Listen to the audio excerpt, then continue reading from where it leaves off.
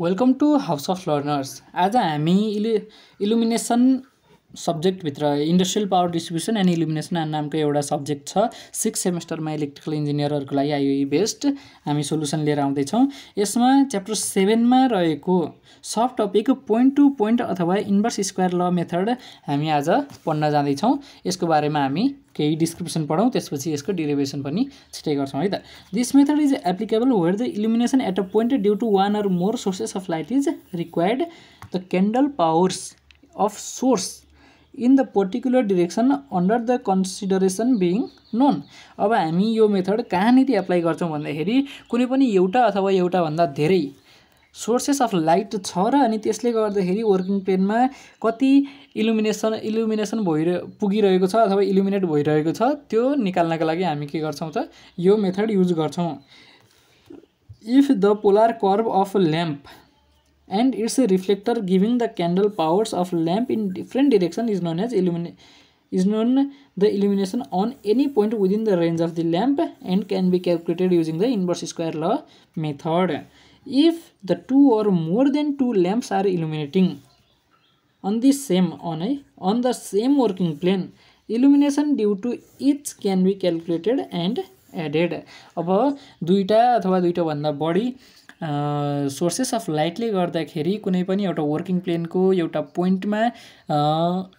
Illuminate भइरहेको अथवा incident भइरहेको जुन लाइट छ, जुन ल्युमेनहरू छ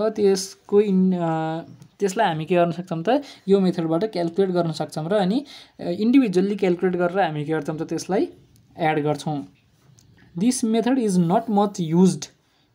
किन त because of its complicated and cumbersome application. यो मेथड एकदमै कम्प्लिकेटेड हुन्छ किनकि हामीले अहिले यहाँ कन्सिडर गर्दा पो एक दुईटा सोर्सेस अफ लाइटहरू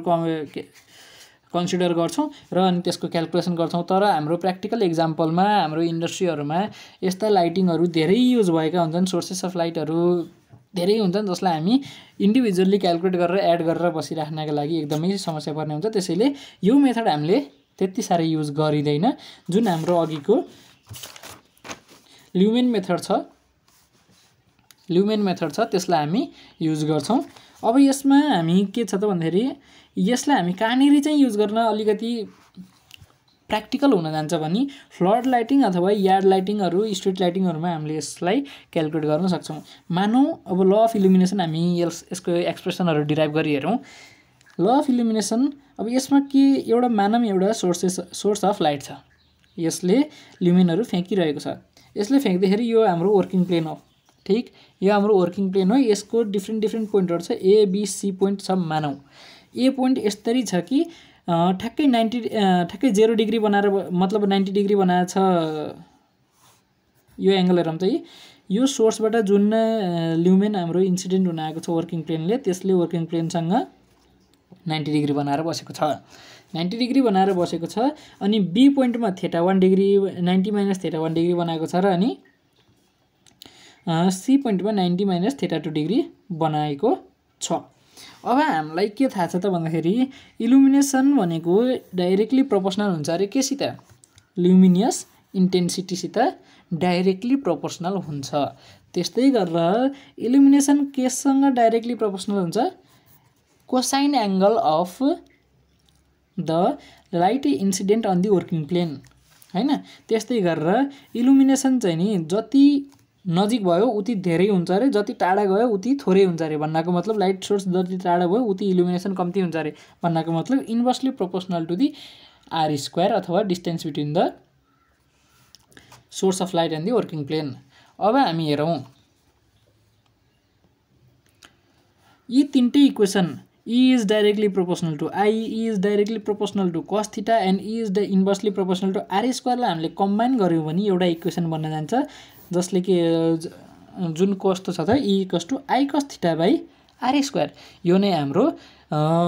इन्भर्स स्क्वायर ल अथवा ल्याम्बर्ट्स कोसाइन ल हो। यसलाई हामी क्वेसन एक्जाममा धेरै सोधिरहेको छ यो क्वेसनहरू, हैन। इन्भर्स स्क्वायर ल प्रुभ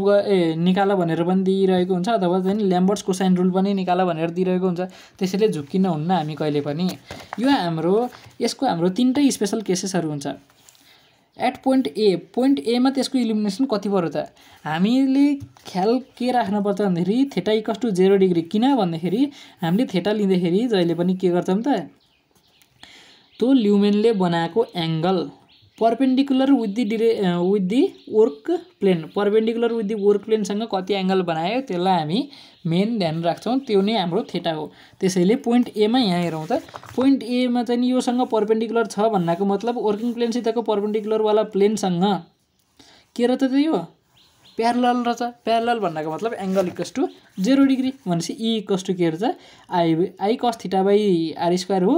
जसमा अब आई cos थीटा मा cos 0 डिग्री भनेको त 1 हो त्यसैले आई बाइ r स्क्वायर यो नै हाम्रो के हो त मैक्सिमम भ्यालु हो cos थीटा को भ्यालु 1 हुने बेला भनेको मैक्सिमम भ्यालु हो र अनि cos थीटा को भ्यालु 0 हुने बेला भनेको त्यो मिनिमम इल्युमिनेसन हुने हो मिनिमम इल्युमिनेसन भनेको त्यो अन्धकारको रिजन हो हैन अन्धकारको रिजन अथवा चाहिँ त्यो लाइटले त्यो ठाउँलाई इल्युमिनेट गर्न सकेको छैन भन्नाको मतलब त्यो थीटा इक्वल्स टु 90 डिग्री बनाएर बसेको हुन्छ भन्ने कुरा चाहिँ हामीले बुझ्न पर्यो इन्जिनियरको दिमाग भइसकेपछि है ल अब केस सेकेन्ड भनेको at point be theta equals to theta 1 r equals to r1 यहाँ हेरौँ है पोइन्ट बी मा आइपुग्दाखेरि यसको यो डिस्टेन्स कति हो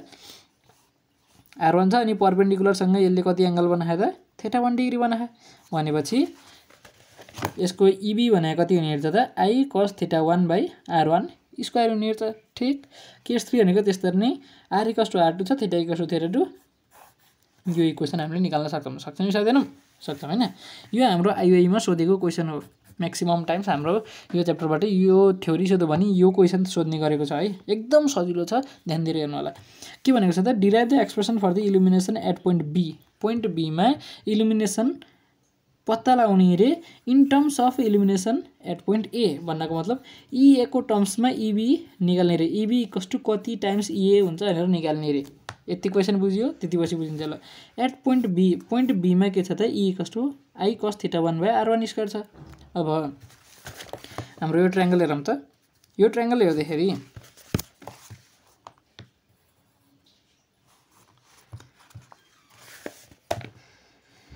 sin theta plus 90 degree sin theta 1 plus 90 degree equals to p by h हो हैन sin theta equals to p by h हो हैन theta equals to 90 degree plus theta 1 रहेछ भन्ने कुरा बुझौं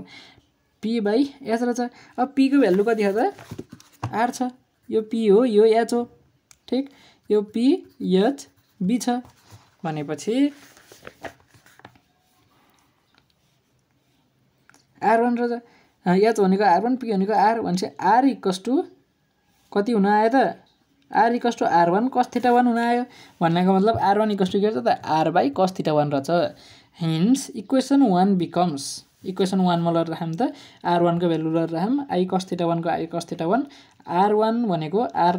बाइ cos थीटा हो त्यसको पनि स्क्वायर छ भनेपछि r square by cos theta square भयो यसलाई हामी माथि लैजाम त i cos cube theta upon r1 square भयो ठीक अब यो भनेको के हेर्दा त eb equals to ea cos theta 1 को स्क्वायर रहेछ भन्नको मतलब के हेर्दा त eb इक्वल्स टु ea